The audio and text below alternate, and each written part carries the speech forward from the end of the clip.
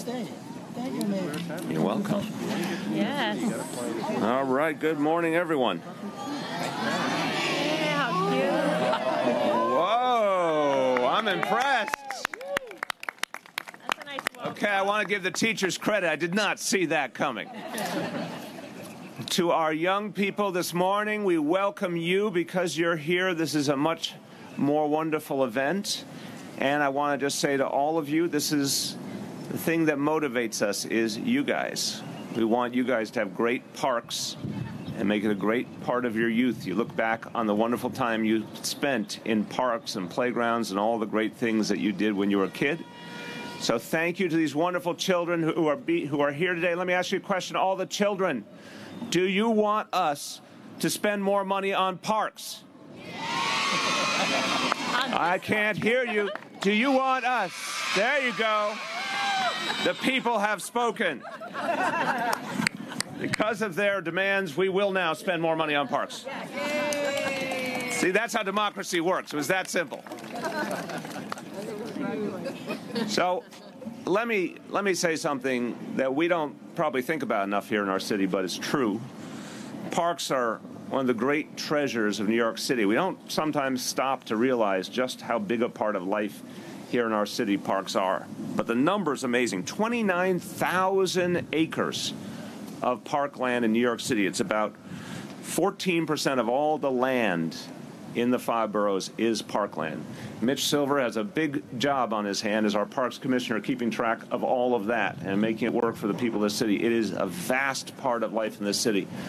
But it's also another example of inequalities that have plagued this city over time. Some parks did very, very well. Other parks didn't have the resources they need, didn't get the support they deserved. And we're here today to take a major step towards addressing those inequities and showing what a path is to a city where each and every neighborhood, each and every borough, each and every park gets the support they deserve. You know, parks to us, and I say this as a parent in particular, parks are so many things to us. They're where our families gather for birthdays and barbecues and athletic competitions. Parks are our playgrounds. Parks are another part of how we educate our children. There's so many roles that parks play. And I often like to remind people, for a lot of people in this city who don't happen to have a lot of resources, parks are where they go for their vacation because they don't have the option to go out of town. So parks we depend on for so much in this city. It's truly a necessity in urban life to have a great park system. But again, not all parks have been treated equally. Not all parks provide enough or maintain the way they should be. So for some people, the experience in the park is great. In other neighborhoods, we have a long way to go, and that's what we're here to address today. And it will not shock you that this often aligns to the reality of demographics. It often aligns to the income level of the neighborhood. In many low-income neighborhoods, parks have languished without the support they deserve. They haven't gotten enough support from the public sector. They haven't gotten enough support from the private sector and nonprofits. Again, we aim to change that with this announcement as a first big step today towards equality. The vision we announced today will reach all across the 5 boroughs and will set a new pace for fairness and equality in parks funding. I want to thank the 2 key leaders of my administration who have been devoted to this mission. They feel it very personally, very deeply, and are doing a great job in making this a reality. Of course, our Parks Commissioner, Mitch Silver, and our Environmental Protection Commissioner, Emily Lloyd. Let's give them both a round of applause and thank them.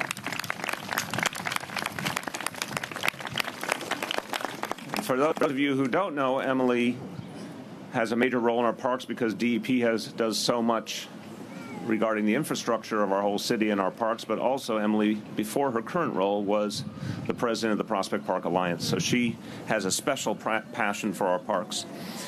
You could, yes, you could. Yeah, we'll clap for Brooklyn here. We like to have a Brooklyn moment wherever we are, don't we, Tish? Now, I want to thank all of the elected officials who are here today. I want to acknowledge some, others you're going to hear from a little later on. I want to say thank you to all of them for being so supportive of our efforts. I want to thank State Senator Toby Ann Stavisky. You can clap for all these folks. Assemblymember Ron Kim. Councilmember Peter Koo. And here, on behalf of Borough President Melinda Katz, I'd like to thank Barry Grodonchek of her office for his great support, her great support. Melinda is one of the people who has invested in this initiative, and we thank her for that. A lot of advocates, a lot of people who do so much to make our parks work are standing here behind us and among us. And a lot of times, I think I can say, I've talked to so many over the years, sometimes I felt it was a lonely struggle trying to make sure that the agenda of parks was heard at City Hall. I hope you feel a little less lonely today. Your agenda is being heard and acted on. Let's thank all these advocates, all the folks who work in our parks.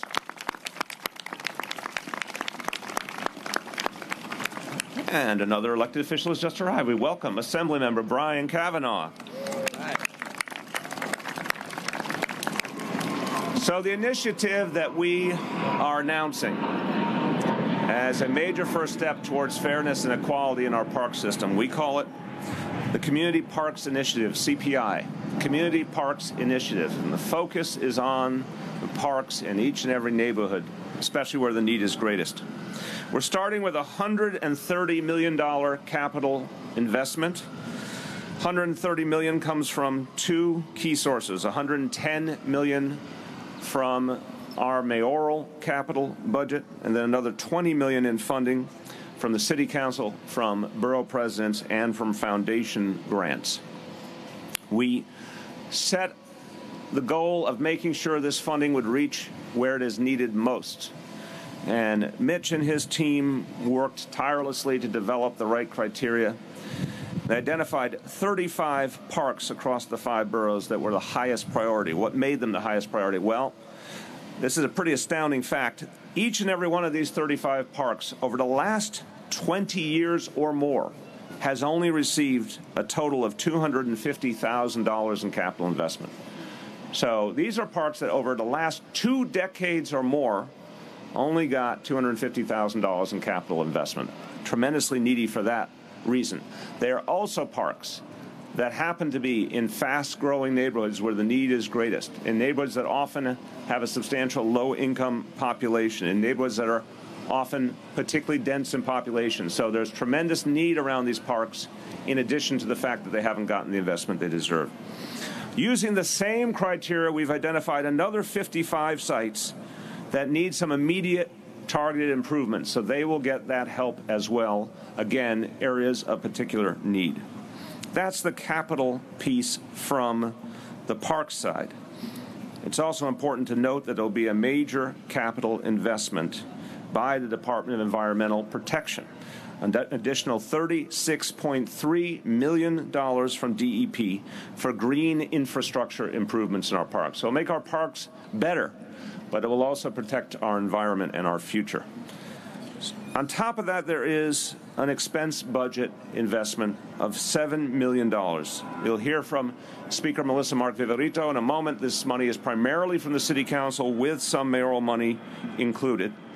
This covers a whole range of needs, including recreation programs, maintenance staff, gardeners, and powerful efforts to work with the community and community organizations to get them to play a bigger role in our parks. So there's a very big investment being made here today. Let's talk about this park as an example of why we're doing this. Bound Playground, I should say, next to PS 20, 2 blocks from JHS 189. Obviously, this is a place where many, many children come for recreation. It's a place that's going to be used constantly and needs a lot of support. In the last 20 years, this park has gotten less than $60,000 in capital investment. Again, over 2 decades. With very limited resources, Parks Department workers have done what they've always had to do in recent decades. Make lemonade out of lemons, make something out of nothing. They've done an amazing job with very limited tools, finding a way to make parks work for all New Yorkers, particularly for our young people. But 20 years is a huge amount of wear and tear, non-stop use. You can imagine how much investment would have been needed. We're trying to start making up for that now. And I want to take this moment to say, this is a first step, but again, it's been decades of disinvestment in our parks, decades. And again, it did cut along demographic lines. So this is an important first step, but there's going to be a lot more to do in the future to make up for this history. What kinds of things need to be done here? Well, there's cracked asphalt, there's old play equipment and benches, there's a lot of concrete, as you can see, there's not much greenery. And one thing the Parks Department has been doing a great job on in recent years is replacing concrete with greenery, with field turf, with better options for kids. All those upgrades are needed. Take this as one example of those dozens and dozens of parks that are going to benefit from this initiative. We've made clear the goal of this administration is to create one New York, to create a place of opportunity for all and fairness. It includes, obviously, having parks that reflect those values. So today's a first step, and the public sector is putting our money where our mouth is. We will, I assure you, we will also turn to the major parks conservancies and ask them to make a substantial contribution to this progress. It's the right thing to do so that we can address, again, decades of inequity, and we expect to get some real important contributions from the conservancies as part of this process. I want to do a moment in Spanish, and then I will bring up some of my colleagues to speak. Para asegurar que cada neoyorquino tenga acceso a hermosos parques, estamos invirtiendo 130 millones en toda la ciudad. Esto ayudará a fortalecer a las comunidades y a reducir la desigualdad. With that, I want to thank the City Council for their focus, their intense focus on this issue, and they're willing to make key investments. They've also put their money where their mouth is, and I'd like to welcome Speaker Melissa Mark Viverito.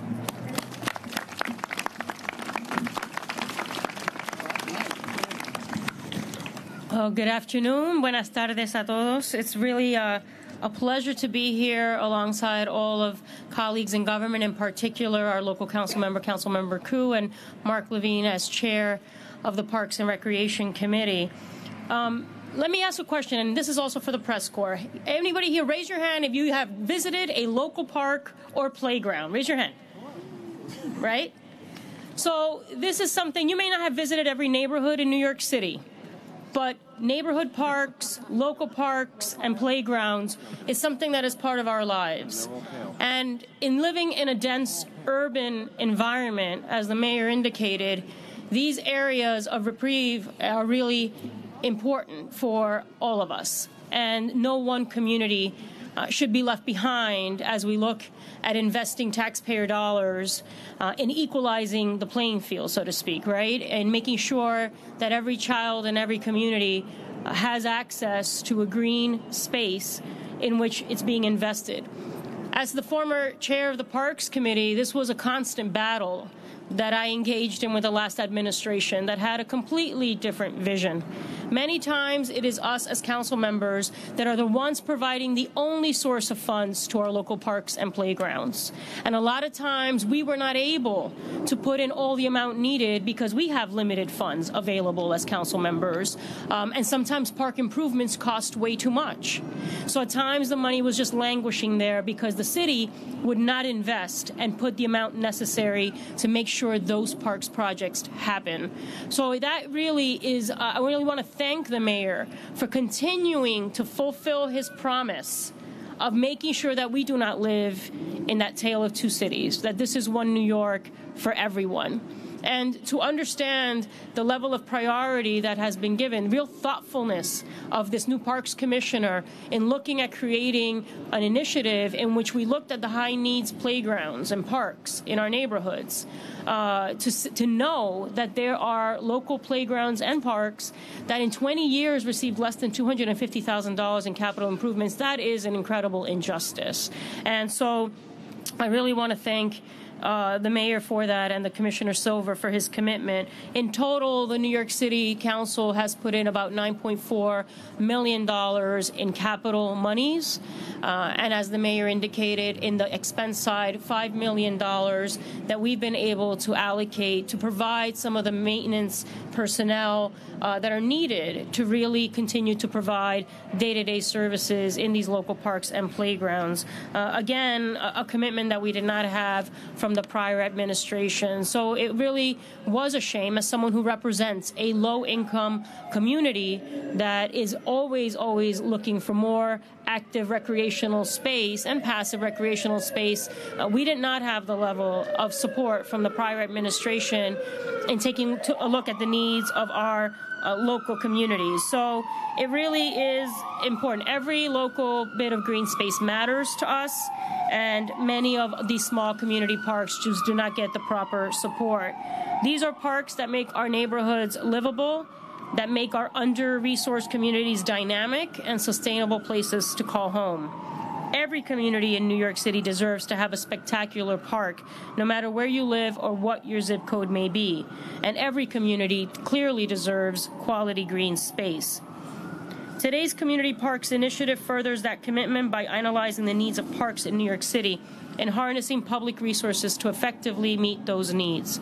This comprehensive program will bring long-term investment into our city's parks, as well as more short-term improvements that New Yorkers will be able to experience right away. With a firm commitment to year-long intergeneration programming, the Community Parks Initiative will help our parks meet their potential as dynamic spaces that truly make our neighborhoods vibrant and sustainable. So again, I want to thank the leadership of this mayor, who continues to believe in all neighborhoods and in all communities in this city.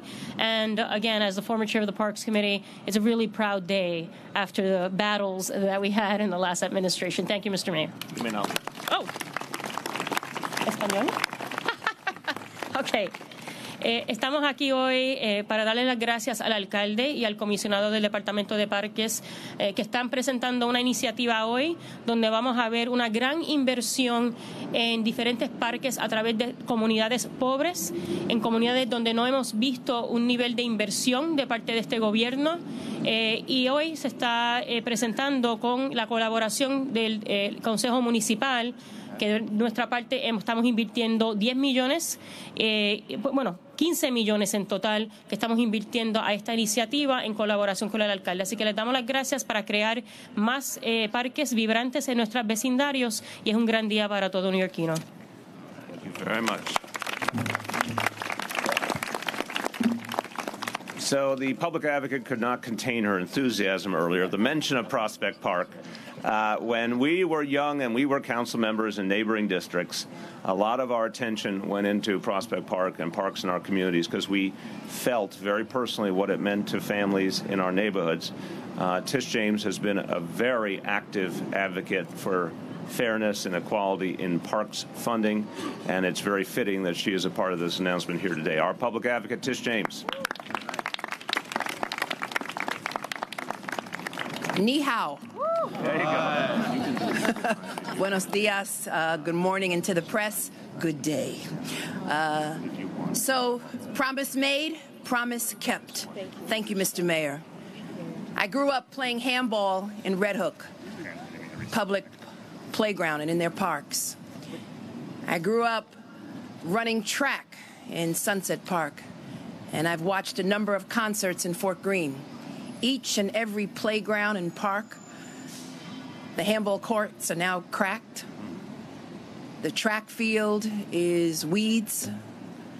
The benches that I once sat on for concerts are nothing but rubble. It all really represents benign neglect over the decades. And as the speaker indicated, it was the previous administration, it was a struggle to get funds to community playgrounds and to parks.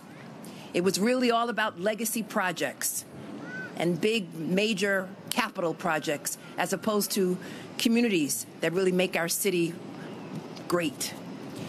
And so it's a great day in New York City where we are basically sharing the wealth of New York City with communities that have been ignored for far too long. Children need to grow. They need space to run. They need places to jump rope and double dutch and single rope. They need to run and just be children and not have to be locked behind the walls of a building. And so that's what really this is all about, so all of you can grow and to recognize that part of the educational experience, part of climate change, is really a focus on our public parks and our playgrounds in the city of New York. I want to thank the mayor, I want to thank the speaker, I want to thank my colleagues today and for believing that all of us should have the same beautiful playground that other communities enjoy in this city. I thank you. It's a great day in New York City.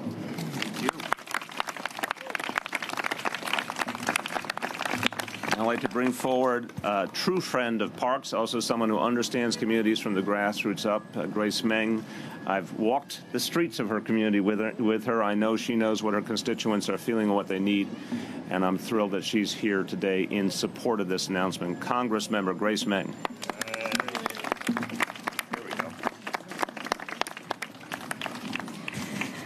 Good morning, everyone. It's great to join Mayor de Blasio in announcing this important initiative today. I also want to thank Commissioners Silver and Lloyd and our Queens Commissioner, Dottie Lewandowski. Thank you. Yes, you can clap for them. Thank you, Mr. Mayor, once again for coming out to Queens, to our district, and for the city's commitment and prioritizing towards increasing the accessibility and quality of parks in our neighborhoods throughout all the 5 boroughs. Until the de Blasio administration stepped in and made this issue a top priority this year, nobody at City Hall focused on the problem of parks inequity, especially here in Queens. This administration did a thoughtful and careful job of laying out a comprehensive plan for New York City's parks, a framework for an equitable future to build a more inclusive and innovative park system. The Framework's Community Parks Initiative takes a strong step towards recreating underserved community parks in densely populated and growing neighborhoods with higher than average concentrations of poverty.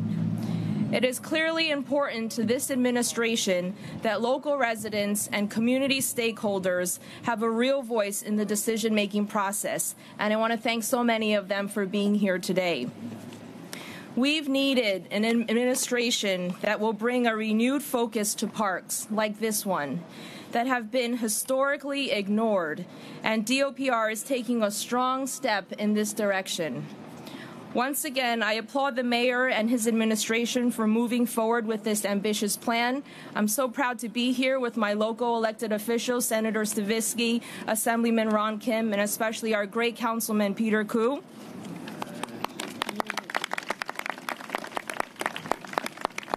Preserving, improving, and investing in parkland is critical to the quality of life here in Queens and throughout the city, particularly for our children, our families, and so many senior citizens.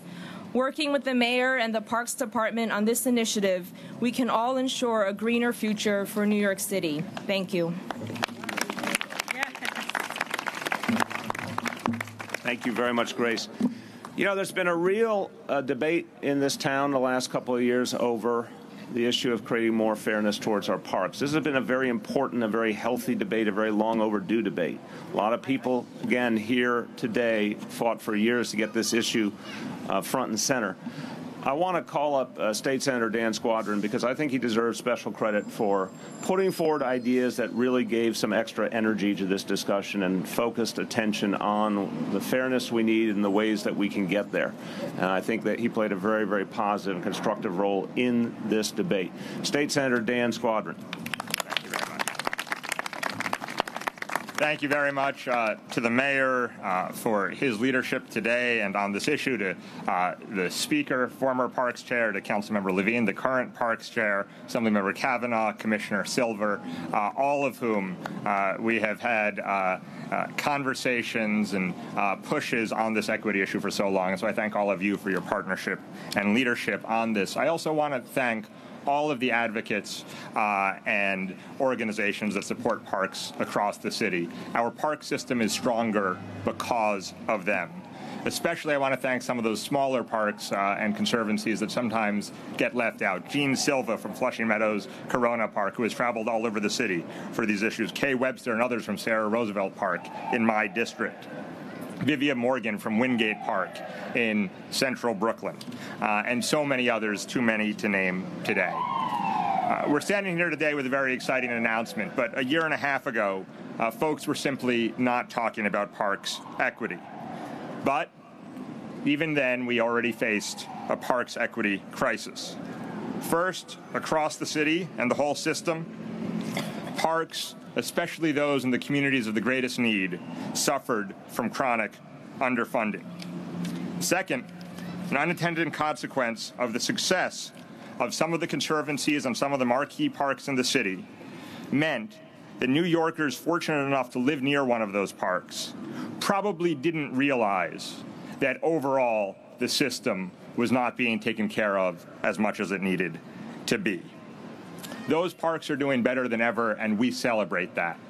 But we can't let some of the system fall behind while other parts of the system create the appearance that there's no problem at all. Well, thank goodness a couple of things changed. First, Mayor de Blasio made a clarion call on the equity crisis and made clear that he would not allow it to stand. Second, for the first time in years, everyone, including the most successful conservancies, came to the table and were truly invested in solving the equity crisis. And today, less than a year and a half later, Mayor de Blasio and Commissioner Silver are addressing the most glaring inequities in neighborhood parks across the city through the Community Parks initiatives. This is a dramatic, coherent, need-based system that addresses the crisis. In an unprecedented way, it treats every park in every neighborhood as an integral part of the entire system that must be considered, improved, and live up to the need that it has in its community. This Community Parks initiative goes to the heart of what it means to talk about and care about equity. This year's renewed push for parks equity is a credit to the mayor and a sign that having everyone, government, conservancies, and all stakeholders at the table is critical for building healthy parks across the city, and especially where those parks are most needed. I thank everyone who has worked to make today a reality. I thank everyone who has invested, because these dollars are a critical part of this, and I look forward to continuing to deal with the equity crisis with the partners you see here today. Thank you so much. Thank you. So in the City Council, our Parks Chair, Mark Levine, has been a very powerful voice, a very persistent voice. He is a kind and decent human being. He is a gentleman, except when it turns to parks advocacy, in which point he becomes a pit bull. The chair of the committee, Mark Levine.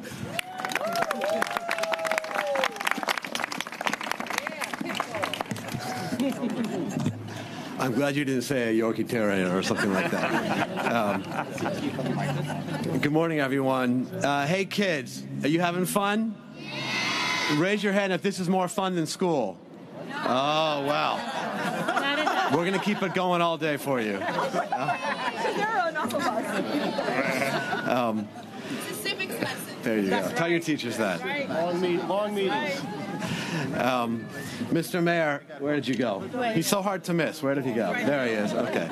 I really want to thank you, while he's listening to his trusted advisor, for so powerfully and effectively making the case that progressive values aren't just relevant in conversations about housing and wages, but also very much in conversations about green space and public space, because these are essential to the health and welfare of communities, and progressives have a duty to ensure that all the communities in our city benefit from these types of public spaces. And thank you, sir, for helping us fulfill that duty here today. If you missed what I said, it was really great. quite flattering. Quite flattering. Like it's special.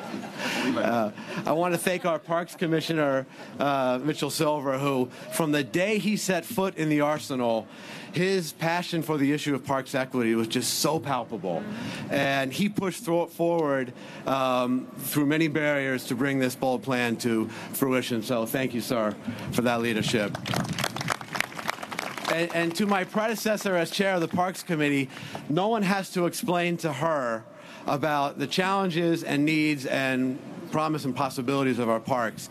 And it's why she has just been steadfast in advocating for city council money to go to things like maintenance and programming in parks, which are now so central to this plan. And I also want to thank, lastly, Tupper Thomas and New Yorkers for Parks, who have been an amazing thought leader, just amazing thought leader, and helping this come together for our city. So thank you for that. You know, the story of public space in New York City for years, to use a phrase that the mayor would understand, has really been a story of two park systems, a tale of two park systems, where we've had a small number of large and medium-sized parks that have prospered, thanks in large part to a welcome investment of public capital dollars. At the same time, the smaller neighborhood parks around the city have been forced to survive on a stagnant public budget. And these parks are not world famous, they're not on anyone's tourist map, but they are so critical to the health of their neighborhoods. They are a source of public safety. They have the potential to help communities build social capital. They are good for our physical health. They promote exercise. They contribute to environmental sustainability and resilience. But if we neglect those spaces, then that potential is lost. And sadly, that has been happening for too long in too many parks throughout this city, especially low-income communities and communities of color. And I am so happy that today we are making an effort to change that. In 35 of these precious public spaces that are not on anyone's tourist map, but are so critical to the health of their surrounding neighbors. And we're not making the mistake, which is so common, of just putting in capital money and walking away. We have put on the table $6 million for the kinds of gardeners and maintenance workers and playground employees that really make parks usable in the long term. And we are tapping the expertise of partners like the City Parks Foundation and Partnership for Parks, with an investment of $1.2 million in the kinds of outreach workers and organizers that help communities build their own infrastructure to become stewards of their parks. I'm so proud, Mr. Mayor, that we've come together in all arms of government to make this plan a reality. I'm so proud of my council colleagues who really have been passionate about funding parks, and particularly the kind of maintenance operation which is so critical to this plan. And I'm thrilled that today we're all together in all branches of government to really turn around 35 public parks so they can be the kinds of wonderful open spaces that they can and should be. Thank you very much. Thank you. We've got one last speaker, and I think she's going to give us the most important perspective, because it's the most grassroots perspective. You know, all over the city, neighborhood residents have done all they could to make their parks work regardless of whether they had all the resources they deserved or not. They've struggled to make things work locally, and they deserve a lot of credit for hanging in there. And one of them has been a real leader in this effort, has been Martha Lopez Gilpin, who is the co-chair of the Astoria Park Alliance. We welcome you, Martha.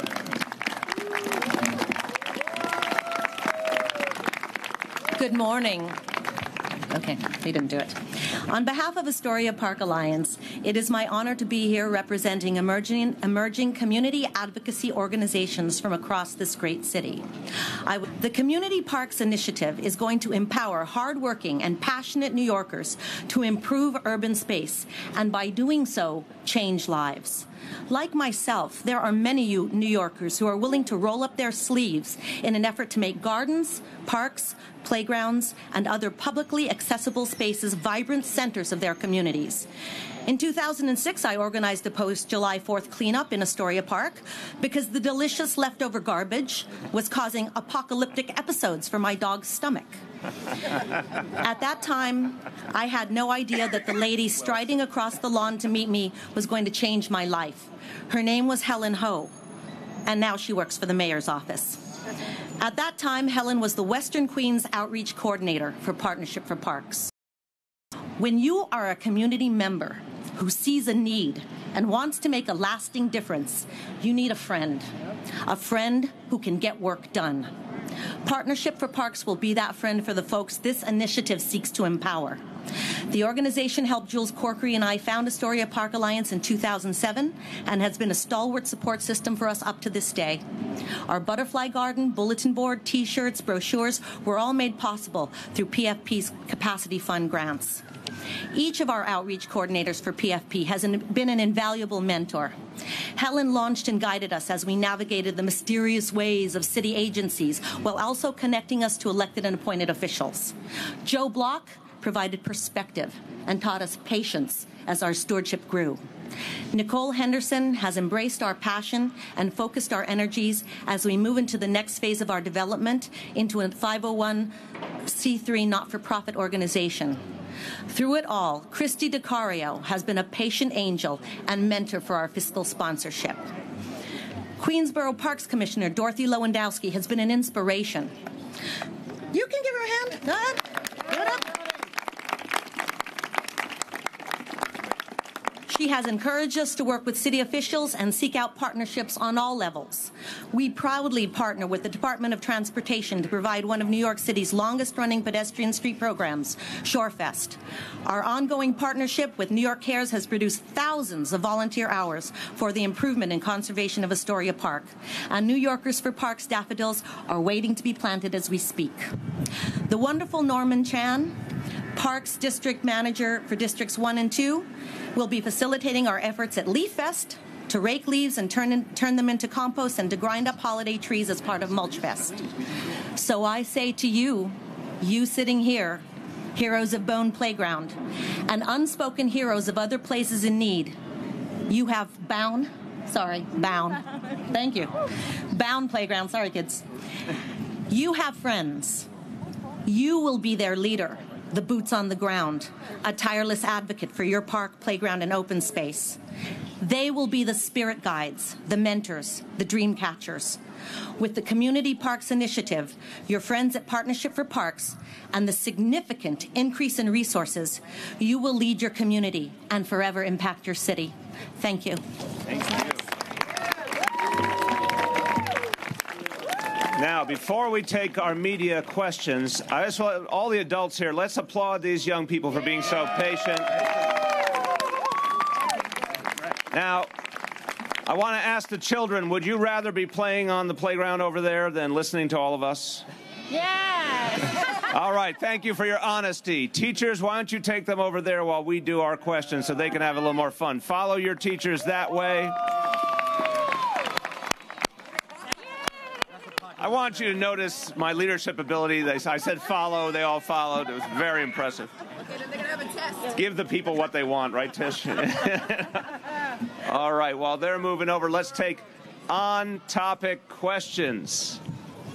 On-topic questions, on topic. So, a year ago you endorsed Senator Squadron's plan to tax or tithe wealthy conservancies and redirect the money to poorer ones. What has changed since then? Like, what has changed in your thinking about the role of public and private money? Well, my thinking is consistent because I believe we have to do a lot to address these inequities, and it starts with, of course, the public sector making its commitment, which we're doing today. But as I said, I expect the conservancies to play a major role here.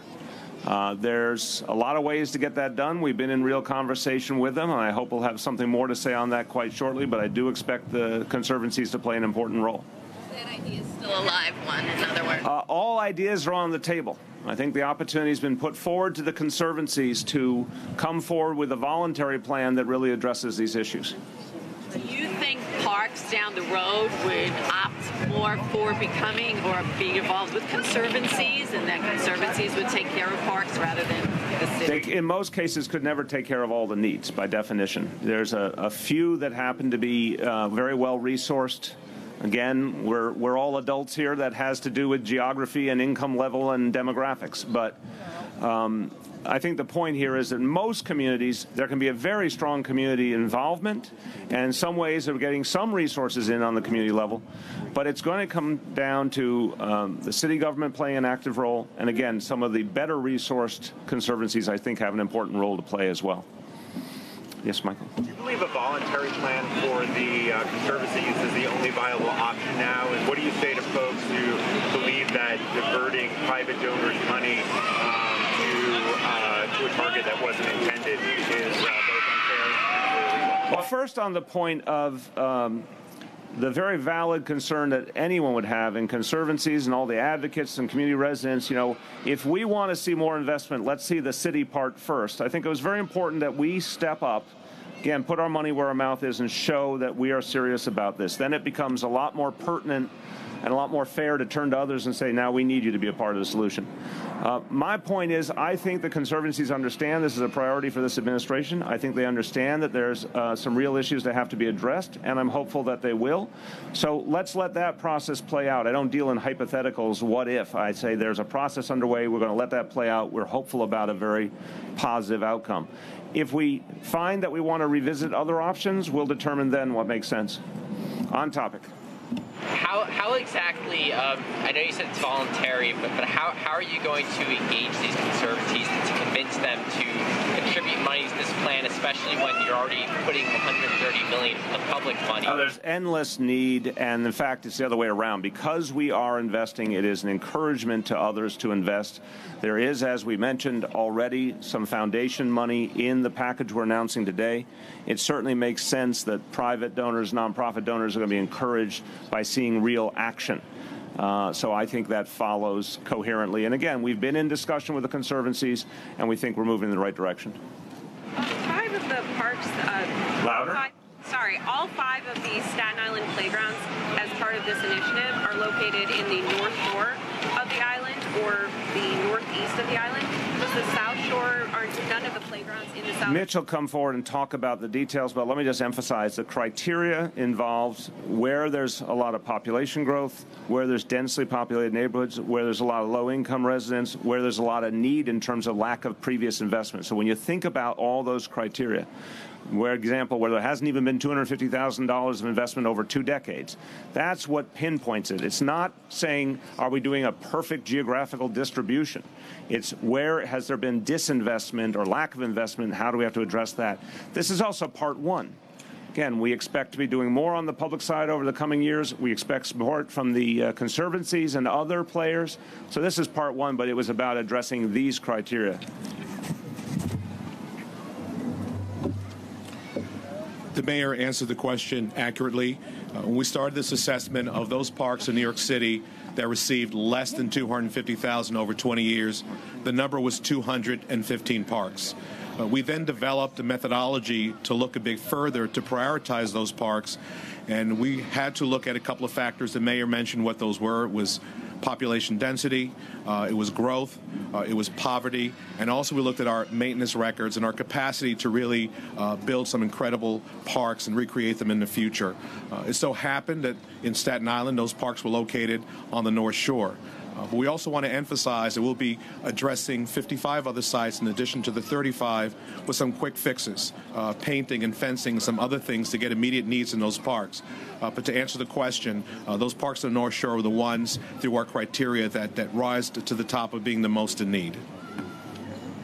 Henry. To address Mr. Saul's question about people who donated money for the specific park involved, why can't the city create its own conservancy, either through the mayor's fund or some other entity in which people intentionally donate to a universal? Mitch is going to answer part of that. I think this is an all-hands-on-deck dynamic. I think you heard leader after leader talk about how urgent the need is and how it's gone unaddressed for decades. So the point is there's lots of people we need to be a part of this.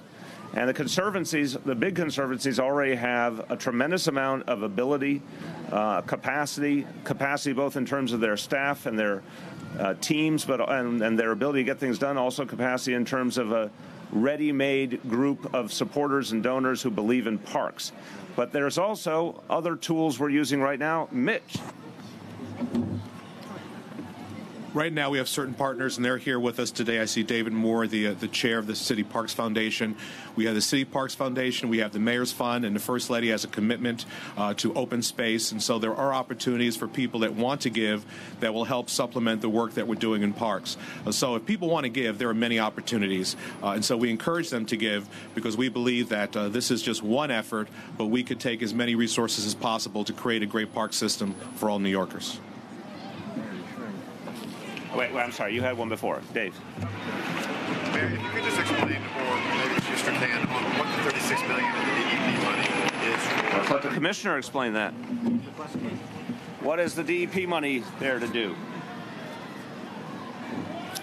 We have a commitment to reduce stormwater going into the sewers. That accomplishes two goals. It reduces our carbon footprint because less money goes to our wastewater treatment plants, and during heavy rain, it reduces combined sewer overflows into the surrounding waterways. So for us, working in parks where there's a lot of open space to do rainwater landscaping, to do porous surfaces, to do stormwater detention below the surface is a tremendous opportunity to address these problems. Okay, on topic. What percentage of conservancy budgets would you like to see, like in an ideal world, to help out the smaller parks? You know, I think part of the idea is we're having a real conversation to figure out what makes sense. I think the need is tremendous all over the city. We want to ask the conservancies to help us out. Again, there's lots of ways they can do it, through their donor base, through their capacity they have already on their staff. But the need is tremendously great. So we have to figure out what's a fair standard based on the needs we have and what they have available to help with. Okay, Dana and then Rich. I guess this might be a question for the commissioner, but do you have any sense of what the overall capital need, unmet capital need of the park system is right now? A lot of money.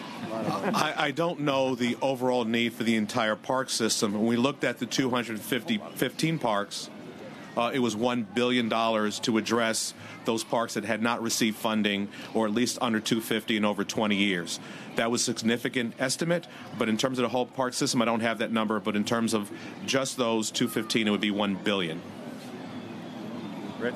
Mr. Mayor, the phrase benign neglect was used and applied to the Bloomberg administration's attitude toward these parks. Do you think it was benign neglect, willful ignorance, or just a focus on the bigger parks, or what goes through your mind?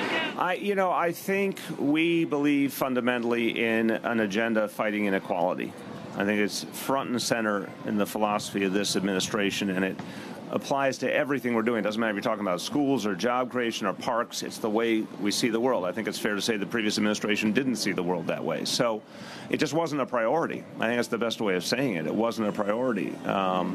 And a lot of these neighborhood parks went for years without the investment they deserve, and we have a lot of making up to do. That's part of why we're clear this is going to be a multi-year solution with a lot of different players involved that we expect to really get each park up to the level that the residents of the community deserve. Go ahead. One more. What is the role of the Parks Foundation in all of this and their... So I'll start and then pass to Mitch. Again, Mitch is right. The Mayor's Fund and the First Lady are very focused on open space.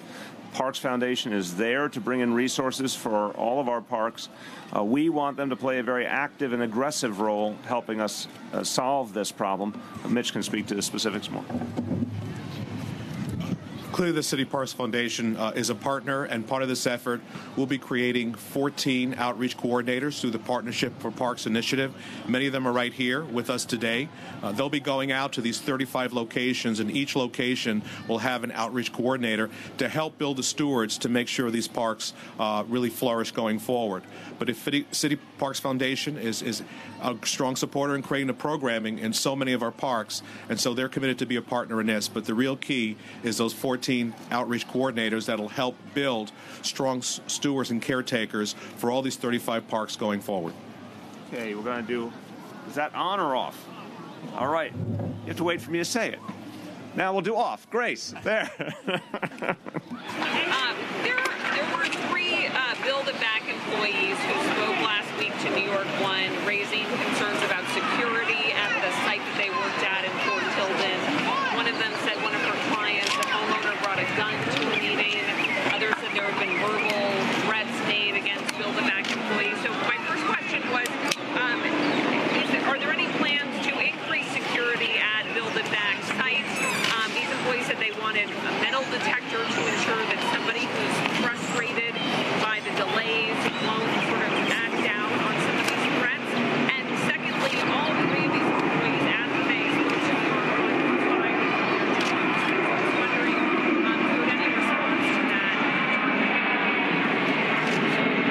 plane go by for you.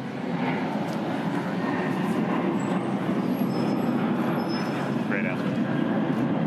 That's my whole answer. On the second question, our information is the reverse of what you're saying, that our understanding is the employees were fired for cause and then spoke to the media. On the first question, we take the security at the sites very seriously. We have security plans in place at each site. We believe they're strong. We are working very hard to make the Build It Back program work better for people. I think a year ago, people had every right to feel they were getting nowhere. Today, and I've talked to a lot of people who are working through Build It Back and feel much better about the experience.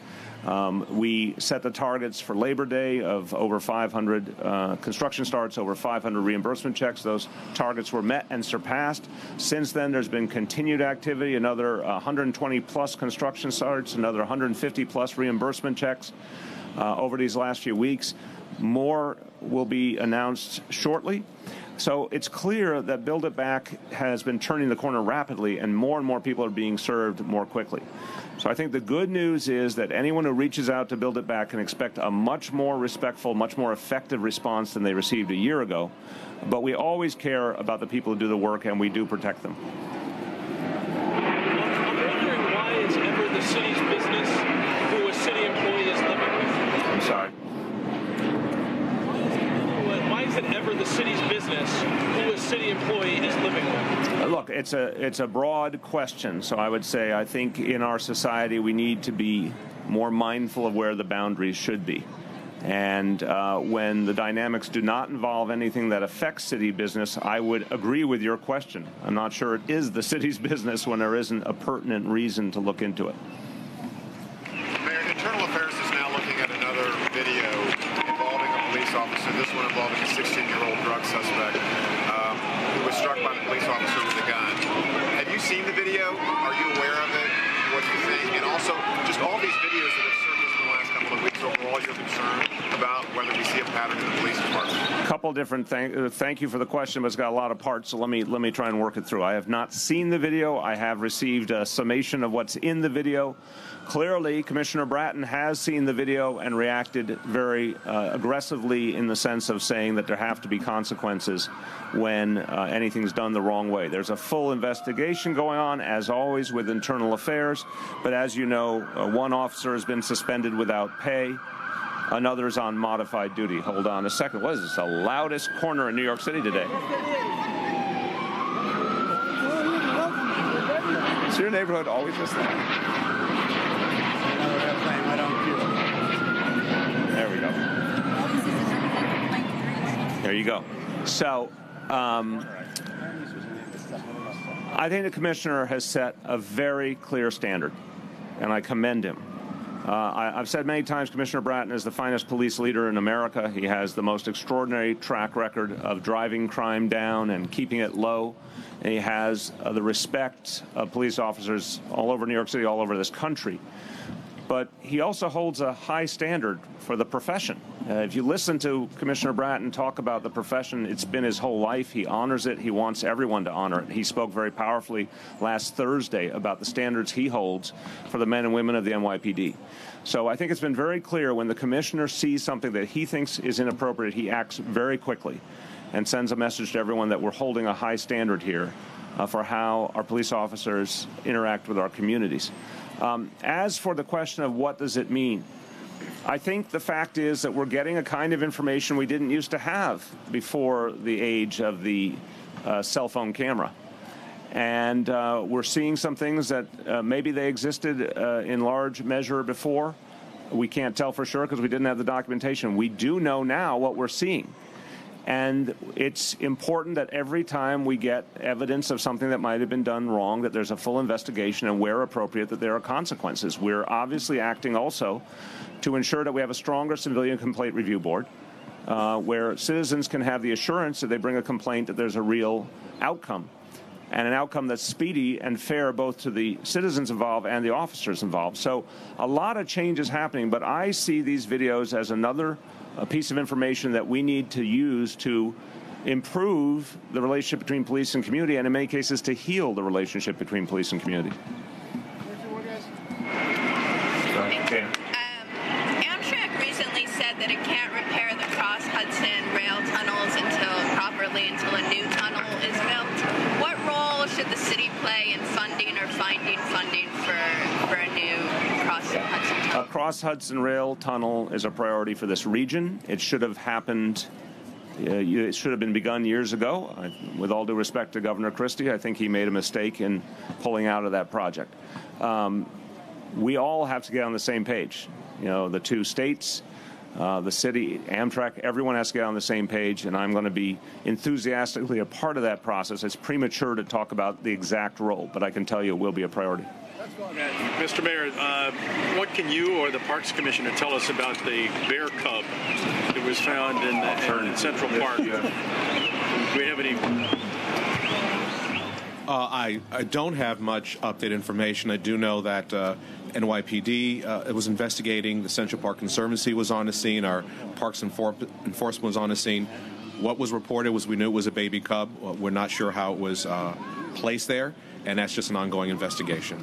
You said that the bear cub was apparently stabbed. Do you have? I don't have all those details, so I'm sorry I could not definitively confirm that.